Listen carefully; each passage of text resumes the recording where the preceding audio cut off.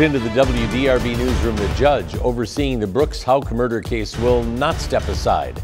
Defense attorneys asked Judge Charles Sims III to remove himself, questioning his ability to remain impartial. Houck's attorneys have argued Sims showed bias against Houck during a family court case and in allowing his bond to remain at $10 million in the alleged murder of Crystal Rogers.